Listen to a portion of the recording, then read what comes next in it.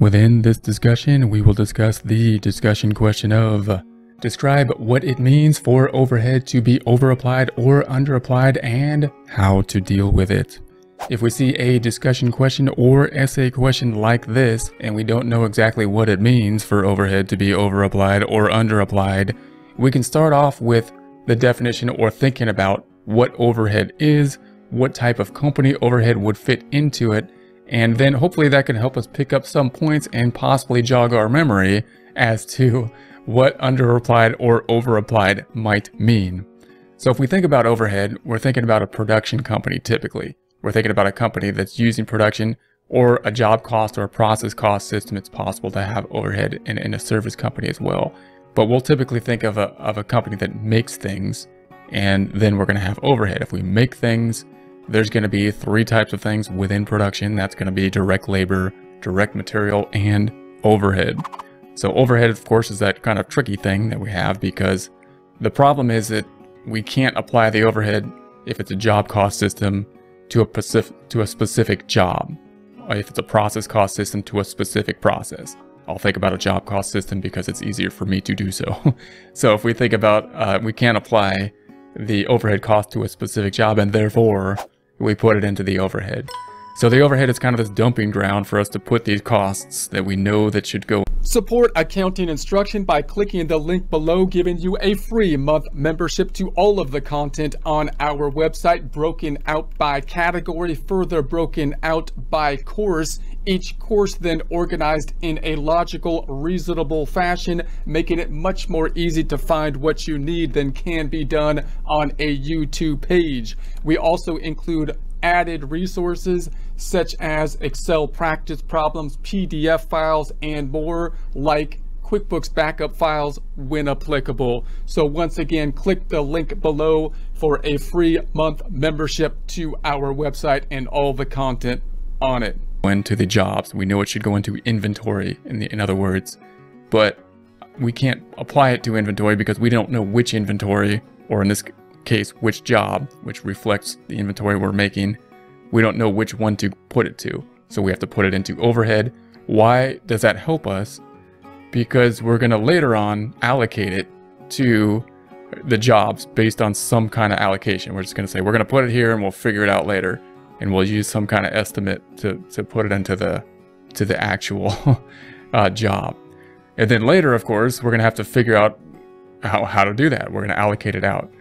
Now, when we allocate it out, we don't allocate actual overhead.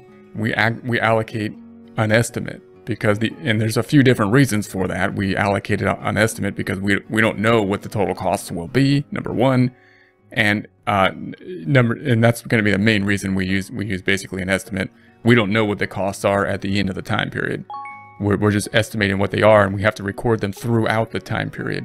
Even so, for example, we're using the utility bill in the factory right now, and we're allocating part of the overhead being utility that's used in the factory that's going into the inventory, but we haven't paid the utility bill yet until the end of the month. So we don't know exactly what the utility bill is that should be part of overhead that we're going to allocate. So we have to use this estimate. And of course, anytime we use an estimate, it's not going to be precise unless we're perfect, which most of us fall a little short of that. So we're probably going to have, therefore, an underapplied or overapplied overhead, meaning we're going to track the actual overhead that we incur, indirect labor, indirect material, all of the things that are in the factory that are going to help us convert the materials to the finished goods, and then we're going to allocate it using some kind of estimate. So if you think about a T account, we're going to debit everything for the actual costs in overhead. It's going to add up, kind of like inventory has a debit balance. It's kind of like inventory is there. It's holding the inventory with a debit because it's an asset type account when it goes in the inventory at least. And then we're going to allocate it. We're going to credit out of the overhead, and we're going to put it into the work in process because we can apply it to a job at that point. We'll use some type of estimate to apply it to the job, and we'll put it into work in process, which will then be supported by the jobs. So if you think about that, if the debits are greater than the credits when we allocate out to the jobs, then we're going to be off, the debits being higher than the credits. That means we had more actual costs than we applied out, therefore it would be under applied. So we would have a debit balance remaining if it were under applied. If on the other hand, when we applied it out using our estimate, the credit was larger than the debits, we're left with a credit balance in the overhead account, we would have then applied out more of the overhead costs than we actually had at the end of the month. We would be able to see this only at the end of the month, and therefore we would have over applied, leaving us with a credit balance in the overhead.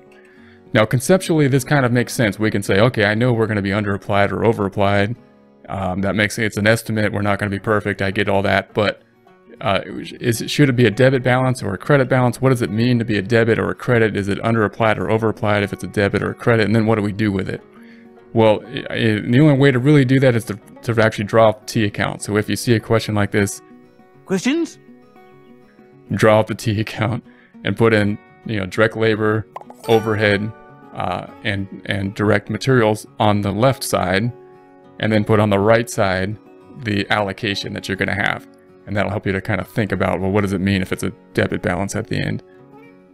Whatever the estimate is, if it's off by an estimate, we're just going to clear it out to 0 because we need to start over next time period.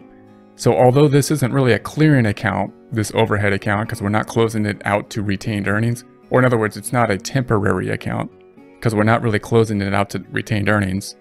It is temporary in the sense. It's only temporary though. That we are going to force close it out by closing it out someplace, in our case to cost of goods sold generally, so that we can start the process over. So whatever's left in overhead, how do we deal with this under or over applied overhead? Whatever it is, we're going to make it 0. We're going to enter a journal entry to make it 0. If it's small, if it's immaterial, then we're just going to close it out to cost of goods sold. Why? Because that's the easiest thing to do. Okay, so first, why is it the easiest thing to do? Because cost of goods sold, we want to close it out to an income statement account, because the income statement accounts will then roll into retained earnings and in essence disappear. So we won't be dealing with them. They're not permanent accounts, they're temporary. Once it goes away, then we won't have to deal with it kind of in the future.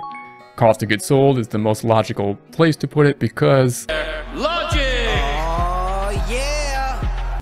The inventory will eventually get to cost of goods sold when it gets to the income statement, meaning the overhead would then go to work in process, then finished goods, then be sold, and moved to finally cost of goods sold. So that's the logical ending point that it would get to. Our problem, of course, is we don't know if it should be in cost of goods sold, or still in work in process, or still in finished goods. But we're just going to say it's small, it's immaterial. That's our justification for doing the easy thing, writing it off to cost of goods sold, because it will not affect decision making given the dollar amount that we are talking about. Now if the dollar amount is large, if we're saying, oh, that's material, we were off by a lot, then we shouldn't just write it off because it's going to be affecting the financial statements. So in that case, we would want to try to figure out and go back in and try to figure out, okay, how much of this overhead do we believe based on, we'd have to think about how much would still be in work in process, how much would still be in finished goods, and how much had already been sold, and get more detail to try to be more precise about this number. Again, if it's small, it's not worth the time and effort to do that because it's immaterial. We'll just write it off to cost of goods sold, which hopefully will be the normal practice. So then, of course, what will the journal entry look like? Well, again, if the debits on the T account for overhead are greater than the credits, that means we had more actual costs than what was applied out, and therefore we under applied. We're left with a debit balance, so we're going to credit the overhead account to make it go to 0, and we're going to debit cost of goods sold. And again, cost of goods sold here is nothing but just whatever we got to do. So you can't really think of why we're doing it to cost of goods sold. We're doing whatever we need to do to get overhead to go to 0. In this case, we needed to credit overhead to make it go to 0, so we had to debit cost of goods sold. If, on the other hand, we look at our overhead account and the debit side, the actual costs are less than the credit side, the amount we allocated, then we have over applied. So if we're over applied, we have a credit balance. How do we make it go to 0? We do a journal entry with doing the opposite thing to the overhead account. We debit it we debit overhead to make it go to 0, and we credit the cost of goods sold. And that's a little bit unusual because, again, you're going to say cost of goods sold shouldn't be credited. That's unusual. Cost of goods sold only goes up with, it's like an expense. It only goes up in a debit. But this is an exception to the rule in that it's immaterial, therefore we're doing whatever we do to make the overhead account go to 0 and putting it to cost of goods sold. If it's a credit, so be it.